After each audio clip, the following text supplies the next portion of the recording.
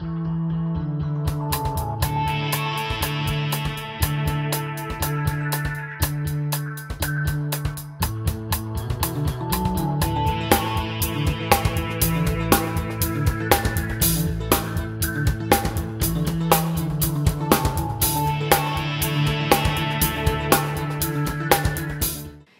I'm going to be talking about joint work with Lance Lochner back there. So he might jump in periodically to rescue me.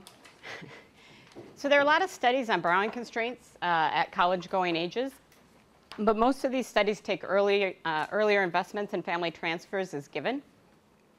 And they find borrowing constraints aren't that important, but that adolescent abilities are very important. Okay, so what we want to do here is study the role of constraints and family transfers in determining those adolescent abilities, as well as later schooling choices and earnings. Okay, so you can imagine, I mean, these studies show that policies and constraints don't have that much of an effect on schooling choices and earnings when you take these adolescent abilities as given. But if you allow these constraints and family transfers to affect the adolescent abilities, it's possible that they could have large impacts on schooling choices and earnings. Okay, so what do we know about early borrowing constraints? There's some consumption studies that suggest borrowing constraints are more salient for younger families. It's also the case that young parents may have large college debts themselves and typically earn less when their children are young. And there's some indirect evidence that suggests early constraints may inhibit investment. There's large long-run impacts of early interventions like the peri-preschool program. There's also work that shows poor parents spend much less time and money investing in their children. And it's also the case that early income has relatively large impacts on achievement and educational attainment. So we're going to provide a little bit more evidence on this point. And the idea is that if borrowing constraints aren't binding, there shouldn't be differential effects of when you earn your income. So timing of income shouldn't be important if you're not constrained, because you can shift income around. But in fact, we find that the timing of income is important for educational outcomes. So this is data from the children of the NLSY. And we look at the effects of family income earned when the child is young, or early income, that's between the ages of 0 and 11. And when the child is older, that's late income, between the ages of 12 and 23. We look at the effects of this income on their completed education, whether or not they graduate high school, attend some college, or graduate college. And you can see here the impacts of getting an extra $10,000 in present discounted value of annual income when the child is young has a 2.6 percentage point increase on the completing college and 4.6 percentage point increase on whether or not they attend college. And if you look at the effects of late income, you can see they're much smaller and statistically insignificant. That's not something I normally say. I'm not the empirical person. You can see this isn't true for all educational levels. When we look at college graduates, the difference isn't as great. So there's two reasons why I wanted to point this out. A motivationary point. This is just one more piece of evidence that's consistent with the fact that early borrowing constraints could be playing a role. Just a second. And also, this is going to highlight what our empirical strategy, but our calibration strategy is going to be later in the paper, trying to pin down the extent of borrowing constraints by looking at how much the timing of income matters for educational outcomes. Yep. But are these income shocks? I mean, how you know, do they have more income than people who have? I mean, are you controlling for total income and then looking at how it's placed? Yeah. So you're controlling for total income? Yep. Okay. But we still don't know if these are anticipated or unanticipated. Exactly. Yeah. There are issues with that. So we're just going to say this is consistent with that, but there could be. All right. So there's a bunch of other literature, the macro literature that looks at intergenerational human capital investment, some structural estimations, and then some people who are looking at the dynamics of the human capital production function. Okay, so what I'm going to try to do here is just give you a rough idea of what our model is going to look like summarize a bit of the analytical results that we have that help us interpret our quantitative results, but hopefully spend most of my limited time on the quantitative results. Okay, so in order to think about timing of income and investment, we need to have at least 2 periods of investment. So we'll have an early and late childhood investment. There are going to be financial transfers that go from parents to children, and I probably should have reordered these things. These transfers can't be negative, so parents can't be taking from their children, which is potentially a binding constraint, because if you're a poor parent and you have a very able child, you may want to be extracting resources from them. We'll have asset accumulation, and then we'll allow for borrowing constraints over the life cycle. Okay, so kind of build up a nested version of this model. We start with a life cycle model to analytically understand how early and late investments interact with transfers and borrowing constraints. And then we extend these results to a 2-generation model where parents are deciding how much to transfer to the kids for investments and consumption. And so these parental transfers, which are taken exogenous in the first stage, are then endogenized. And what we find is once we endogenize parental transfers, all of the results that we found in the life cycle model still carry through.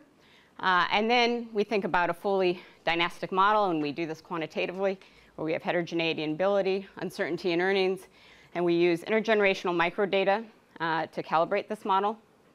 And what I want you to have in your head as we're going through this is that there are a lot of things that are going on, but what we discovered when we did this project was there's some key lessons that we learned that weren't all obvious when we started. And so I want to think about this as more of a big picture kind of project. Okay, so before I go into anything, I need to talk a little bit about human capital production function for children, because that's going to be key to this work. So kids differ by their ability theta, which can depend on their parents' ability. And your human capital upon labor market entry, which is going to be period 3, that's why it's H sub 3, is your ability times this function of your early and your late investments. Your human capital is increasing in concave in both investments. And how these investments interact is going to be key here. So what we call dynamic complementarity is how complementary they are. And if they're very complementary, optimal early investment and late investment are going to move together. And it's going to be, if they're very complementary, it's going to be difficult to make up for deficiencies in early investment with later investment. So when you say investment, do you mean only monetary investment? I would have thought that time is very important. Yeah, so we're going to not take a specific stand on what this investment is, but you can think about it as time. Constraints, it seems only money is sort of important. Whereas well, studying at school is important. So yeah, we're going to be thinking about specifically the later investment is going to take into account foregone earnings, so there'll be time there. And I think we want to think about this early investment is also the time that parents spend. I mean, it is a little hard to think about this, and it's something that we're kind of struggling with now, thinking about exactly what these investments are and how constraints affect them. But there is this evidence that poor parents spend not only less goods on their kids, but less time. It's not entirely clear what happens when they get more income, but it does seem like there is some evidence that when parents do get more income, things go better for their kids. But how exactly that works? One of the things that you're ruling out here is direct effects of parental human capital on the kids. So you can't influence your grandchildren's human capital directly by investing in the... Yeah, it's only going to be coming through. I mean, I guess you can affect your grandkids' human capital through your kid having more human capital and more assets. And there is this link that they don't have any control over, but in the way ability is correlated across generations. Oh, and one last thing to just point out, all the interesting stuff about human capital in this paper is going to be in the first 2 periods when you're a kid. Once you become an adult, it's just going to move exogenously. All right, so when we want to think about our intergenerational analytical model, so this is just a summary. I haven't obviously written it down, so I just want to give you some of the key findings. We'll talk about the effects of borrowing constraints, the effects of changes in transfers and income, and also, well, some other things. But first we'll start with the effects of borrowing constraints. Okay, so one thing is true, that borrowing constraints in any period, not just when you're investing, but when you're an adult, if you potentially face borrowing constraints when you're an adult, can lead or do lead to underinvestment in at least one period. And it turns out, not surprisingly, that relaxing a borrowing constraint at one of the childhood stages almost always increases investment in that period, and it's going to increase investment in the other period if these investments are sufficiently complementary. And I think it's important to point out that what's really key here is not just the effect of borrowing constraints, but how borrowing constraints interact with this concept of dynamic complementarity. So if investments are fairly substitutable in this production function, it doesn't really matter that much if parents are borrowing constrained, because they can make up for a deficiency in early investments later. But if there is this dynamic complementarity, then there's going to be a bigger impact of borrowing constraints. Okay, so what about the effects of changes in transfers in income? Okay, so if no constraints are binding, investments are going to be independent of transfers in income. If only the late constraint binds, so when the kid is at the college age, investments are going to depend only on the present discounted value of transfers in income. So the key here is if only the late constraint binds, the timing of income in the first and the second period isn't going to matter. Parents can move that income around within those two periods. Okay, if the early constraint binds, then the timing of income is going to be important, along with dynamic complementarity in determining the response to changes in income and transfers. Okay, so what we find is early investment is always increasing in early income. If only the early constraint binds, early investment is decreasing in late income, because this is just going to exacerbate that constraint. But if both early and late constraints bind, investments in both periods increase in income in either period, if and only if we have sufficient dynamic complementarity. Okay, so part of why I wanted to talk about this is if we think about those empirical results I put up at the beginning, it suggests that we have binding early and late constraints and strong dynamic complementarity. Because we saw that there were asymmetric responses, that means the early constraints must bind. And because late investments are increasing in early and late income,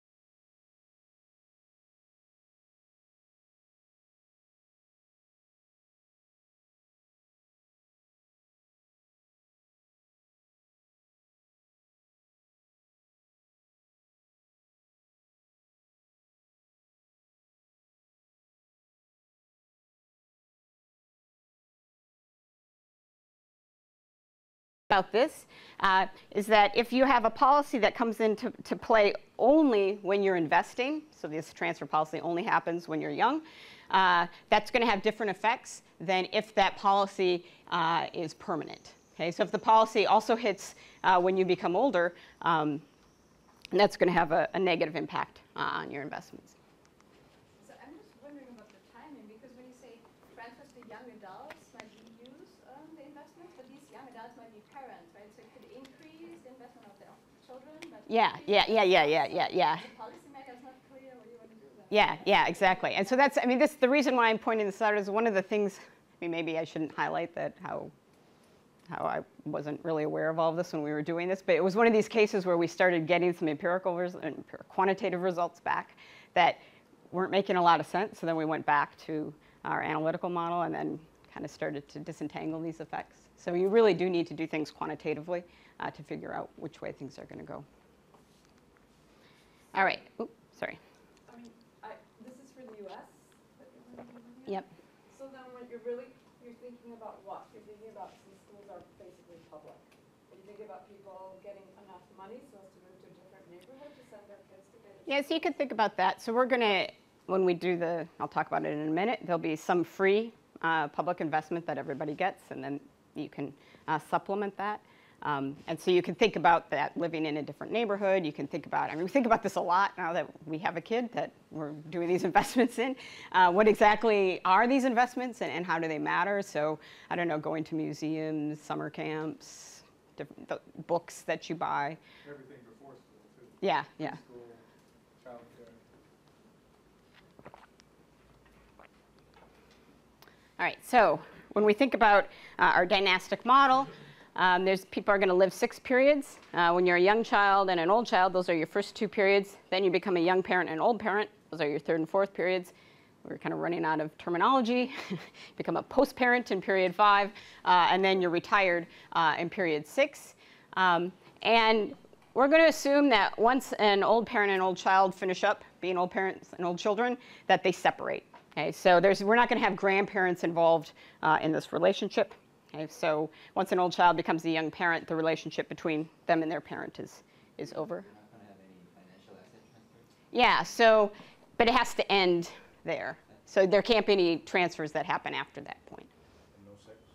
Like sex of gender of parents? Yeah. Like it doesn't matter. Actually, no sex. I don't know, maybe. Probably more once you become a post-parent. Research says that when women are doing better, the kids do better, but when parents, the fathers are doing Yeah, so we don't have any, there's no gender here. I'm sorry, when you talk about parent, you talk about a unit, I mean a couple, I mean, or one parent? I mean, Yeah, so in the model, it's one parent. Family structure could be involved. Right, yeah. So this is certainly something that is important that we don't deal with here. But when we're, it's just one parent. So when you look at the data, what do you do? So we do, it is just one parent's income, right, that we, in this. It's complicated. All right, we can ask when you get to the calculator results. Yeah.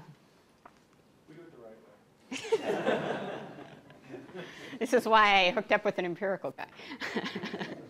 All right, so we're also going to allow for human capital investment subsidies in the calibration S1. The early subsidy is going to be 0 because there's not a lot of subsidy that happens at that point. And they'll, like I said, be free public investments.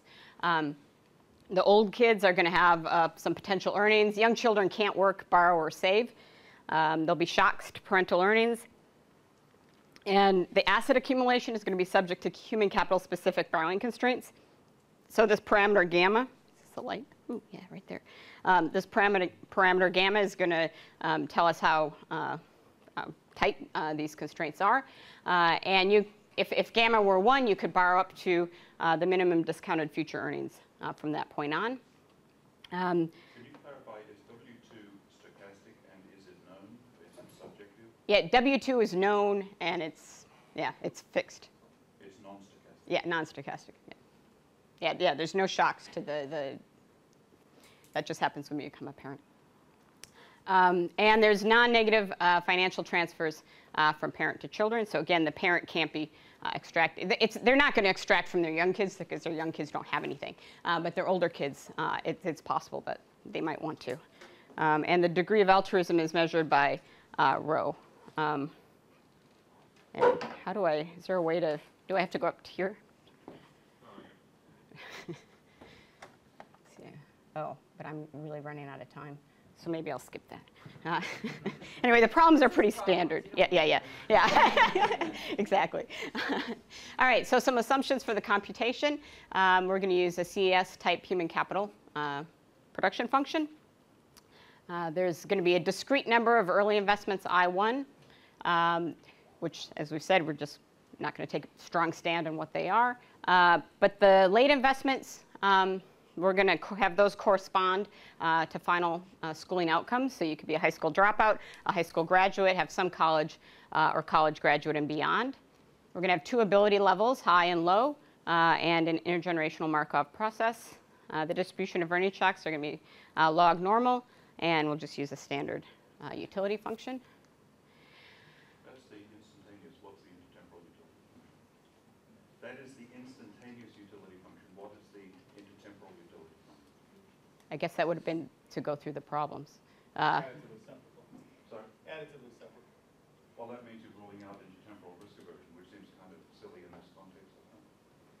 correlation aversion, you're ruling out intertemporal risk. By assuming an additive intertemporal utility function, you're ruling out aversion to smoothness over time, which seems to be quite crucial to this. No, there's No, There's- it's compatible. Yeah. Yeah, it's tied to the intertemporal assistive We're not substitution is the separating- inverse of the relative risk aversion. Right, we're not They're tied separating together. those two parameters, that's true. So people are intertemporally risk neutral. No, No. they just, we're pinning down, the risk aversion is pinned down by the intertemporal elasticity of substitutions there. The inverse of, But This is why I you're didn't familiar with click the on concept of correlation aversion, intertemporal risk aversion? I'll email it separately. There's a Okay, separate yeah, but concept. I mean, there is, people do want to smooth. Yeah, Yeah. people want to smooth, but there's a different concept from atemporal risk aversion from intertemporal risk Okay, aversion. yeah, this may be something that I should talk to you after. Sure. All right, so as I said, there's 6 periods beginning at birth. We're going to fix, this isn't general equilibrium, we're going to fix R. Set sigma equal to 2, everything's going to be in 2008 dollars, and things will be annualized. Okay, so we're going to estimate W2, that's the potential earnings of these older kids, and the I2 amounts based on foregone earnings levels in the NLSY, and direct costs from the digestive education statistics. We're going to assume a grid for the I1 of 7 points between 0 and 15,000.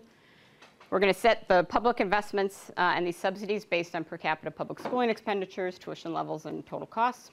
And then the way human capital exogenously grows once you become a parent is going to be determined by gamma 4 and gamma 5, and we set to match growth rates and earnings in the NLSY in the 2006 March CPS. All these other parameters that we have, we're going to simultaneously calibrate via SMM. So we have a whole bunch of moments. Well, we have a whole bunch of parameters too, but we have even more moments than parameters. So what are we going to fit to? The unconditional education distribution, the distribution of annual earnings for men who are young parents and old parent ages, their mean and standard deviation. That's going to help us get at, let's see, this is the earnings shock distribution, and then the level of human capital. We're going to also look at child education, conditional on the mother's education, and the parental income quartiles when the kid is young and when the kid is older. And that's going to get at how important the timing of income is for educational outcomes, and will help us get at the borrowing constraint parameter and how complementary these investments are. And then look, and since we condition on the mother's education, that's going to help us get at the correlation of abilities over generations. And we're also going to look at average child wages conditional on their own education, their mother's education, and parental income quartile early, which is going to help us get at some of those human capital production function parameters. So in terms of borrowing constraints, but I just want to clarify, so there's 2 things that matter, right, to make the borrowing constraints important. One is the growth rate of income, or the relative size of period 2 income versus period 1. The parents, yeah. And the other is the uncertainty in the parents' income. Mm-hmm. So here the uncertainty in the parents' income is identified with the conditional heterogeneity of income, conditional on observables. Is that how this works? I'm just trying to figure out where you get the size or the amount of uncertainty. Well, I think that this is coming from I mean, that stuff. It's a little bit tricky because you can't just estimate the amount of that alone, because there's going to be the education you observe, so that's going to tell you something about the human capital, but there's also early investments which we don't plan to observe. But that relationship is going to come from the relationship between parental income and kids. Right. So you're kind of essentially identifying off the variance of wages, say roughly conditional on their education and maybe their parental resources. So conditional on the model prediction, essentially. Sort of. So the assumption is that people don't really know about any variation outside of that model. So Outside. there's no like an individual fixed effect, for instance. No, no. There's not. Well, there's heterogeneity in ability. So there are types of ability. But people know their ability because they know the W2, right? People know their ability. Yeah, so that word potential kind of threw me because it's Well, when I said potential earnings, I meant that the I-2, the investments take into account foregone earnings. So W-2 is what you could earn if you just worked the whole period and didn't attend school. Okay. All right, so I'm just going to say we find a bunch of dynamic complementarity here. The elasticity of substitution between the investments is 0.48. There's people can borrow about half the minimum of their discounted future earnings. And let's see, education distribution, how do we do? We do pretty well here on the high school graduate and beyond. We do really well on the some college and beyond, and we're a bit off on the college graduate and beyond. If you want to think about how investments differ, so this now is a steady state outcome, by parental education, you can see there is quite a range between kids who have high school dropout parents and kids who have college graduate parents. And when we looked at this and compared it to measured expenditures on child enrichment by parental education reported in a Caucuttt paper, it was amazingly similar. Okay, so is that fraction of parental income? How does this look? These are absolute numbers. yeah. So. Do they still increase? Or? Yeah. They still. I know they still increase because that's what we compared to in that paper. These are annual amounts. Annual amounts, yeah. And it's beyond what the public expenditure is. Okay, so think about constraints. 51% of young parents are constrained. 12% of old parents are at their borrowing limit. No old children are at their borrowing limit, which is consistent with some of the other work that looks at constraints at college-going ages. And it turns out 5% of old parents make 0 transfers to their kids. So those are the parents, poor parents with pretty much able, it's all poor parents with able children who would like to extract some resources from their kid. You can see this isn't monotone here. Basically, these guys are quite constrained because they have a lot of debt on average because they went to college. So they're more likely to enter young parenthood with debt. And they're also more likely to have able children whom they want to invest in. And these guys, they are typically people who got a bad earnings shock, and it's pretty bad to get a bad earnings shock when you're already poor. All right, so some of the policy experiments that I'll have to kind of whip through. We're going to relax borrowing constraints and look at the effects of that. Think about education subsidies, what happens when you have early versus late subsidies, and potentially look at the difference between income transfers and loans for young parents. Sorry. Do it late, but the degree of complementarity you find between early and late education is consistent with the independent estimates? Like Yep. Right ballpark. Yeah, for people doing things in a very different, with different approaches. Yeah. All right, so what happens if we allow young parents to borrow $2,500 more? So whether or not we look at short-run effects of this and long-run effects makes a big difference. In the short run, you can see the average I1 goes up 11%. If you look at the total impact, it's 1.5% increase in average wages. Whether or not your parent is, the education level of your parent does matter for how this affects you. College graduate parents respond more, and their kids get a bigger increase in average wages. But one thing that is interesting is even for people who were unconstrained before, this policy changes their decisions because of the dynastic aspect of this. Okay, so you know that when you're an old kid, none of them are constrained, I already said that, but they face the possibility of future constraints. So it's likely they'll be constrained as young parents, and that's going to affect their decisions as an old kid. And so what happens when you increase the borrowing limits for young parents, older kids borrow more, and their parents also recognize the fact that they're going to be in better shape when they become parents themselves, and their parents transfer less to them. So what ends up happening is after this first period of the policy, we end up getting a leftward shift in the asset distribution. So young parents have more debt. Some of them have more human capital. But because of this shift, the long-run impacts are basically a wash on wages. All right, so kind of just said this. One of the things that happens Well, clearly in the long run, you're going to have fewer parents, young parents constrained because they can borrow more now. More old parents are going to be constrained because they borrowed more as young parents. And I think what's also kind of interesting is what I was just mentioning.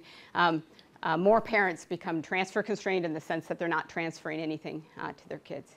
Yep.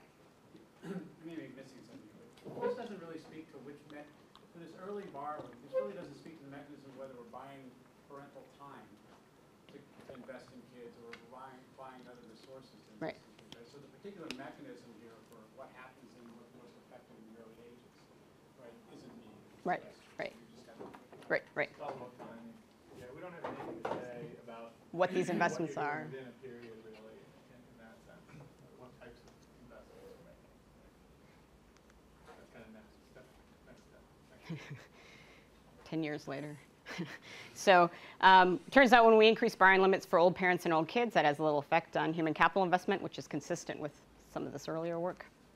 All right, so some time to talk about subsidies. So we think about comparing two subsidies, an early subsidy and a late subsidy. Both policies are going to cost about $900 per capita, so that's why they're somewhat comparable. One thing to think about with this changing the earlier subsidy is people invest more in early investments. And because of that, and because of the complementarity, they're going to invest more later. And those investments are already subsidized. And so that's going to increase the cost. So part of the cost of we're going to assume part of the cost of the early subsidy is the increase in later subsidies that come from more early investments. During the environment, so all these subsidies are financed through taxation, or there's No, yeah, Where's which one? There's no the tax. subsidies come from? They are not financed by taxing people. So it's not balanced by. Yeah. Canada's giving money to the U.S. I don't know. Oh, there's no marginal excess burdens. Yeah. So, I mean, this is also something we would like to do. This can matter, no? I mean, these numbers are $900 per capita. It's important. Yeah. What we're doing here is just going to compare Just- subsidizing early versus late, where the cost is the same.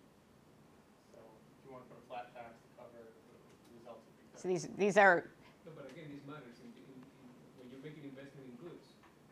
Taxes matter, no? I'm not saying they don't matter, I'm just Same. saying comparing whether you we're trying to compare as close as we can apples to apples in our So same framework. cost program. Yeah. Young versus same cost. On old. Yeah. It's taxes and how you tax. That's something that is clear is going to matter. But. All right, so let's think about the short run and long run effects of subsidies are very similar, unlike the loan policy. So we're just going to talk about the short run effects. See if you can even see here. So one thing to note, there'll be a few things to note, but the first thing is an increase in the early subsidy obviously increases I1 quite a bit, but it also increases I2 quite a bit. Okay, so this dynamic complementarity comes into play, and there's fairly substantial impacts on average wages.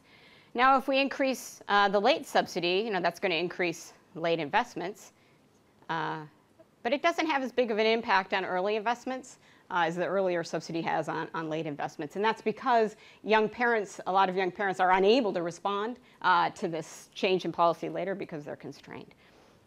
And I guess I should go here where that's bolded.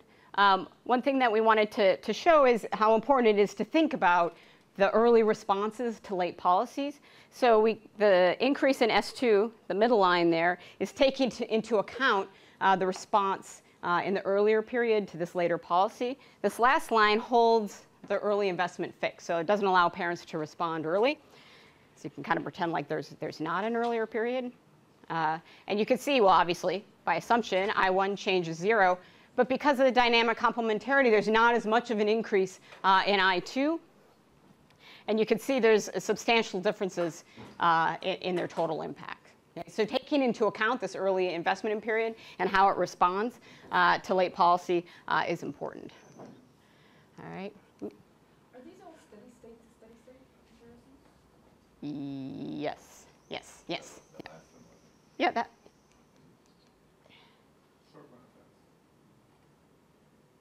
Yes, that's right. But the All the other ones yeah. Whenever it says long run, it's Steady state. The short run, the short run is the one period in. Yeah. All right, and so I think maybe the last thing that I want to point out before I end is we also looked at what happens if you increase the public schooling. Okay, so when you increase the subsidies, what that does is, it says here encourage early investments for everyone, but really what it does is encourage early investments, like 15 minutes. Oh, I was thinking I started at 9. Oh, I should slow down, sorry, thank you. Should have looked at you and not the clock. All right. All right, so what it does is it encourages early investments for the people who are already investing. You know, of course, the people who are at a corner, you know, moves them a little bit closer to investing, but they still may not respond to the policy.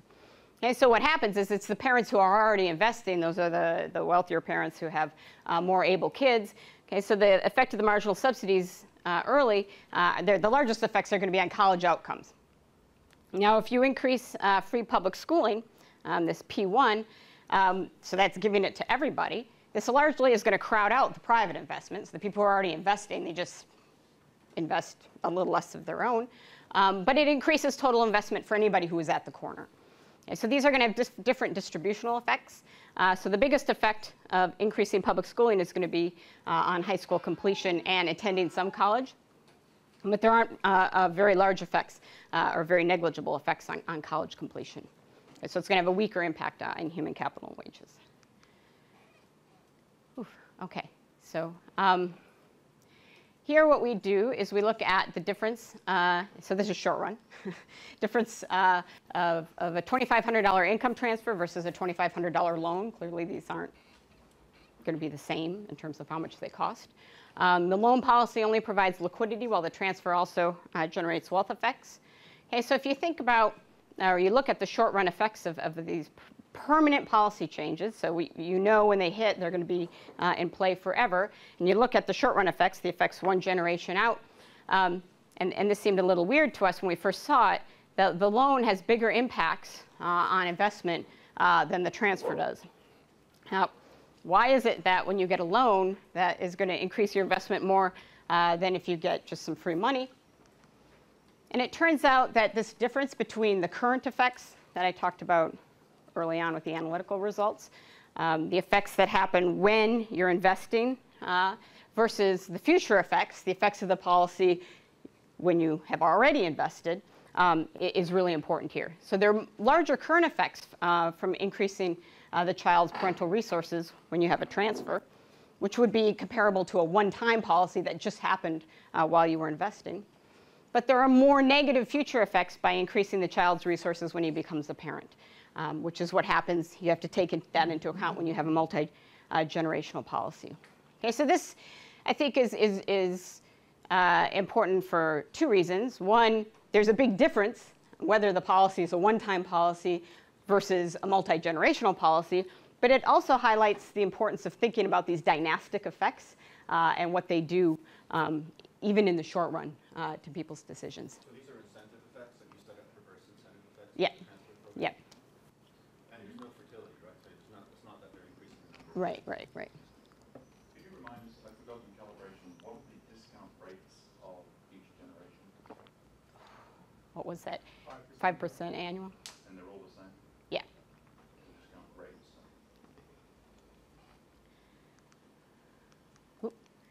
Well, now I'll get you all ahead of schedule.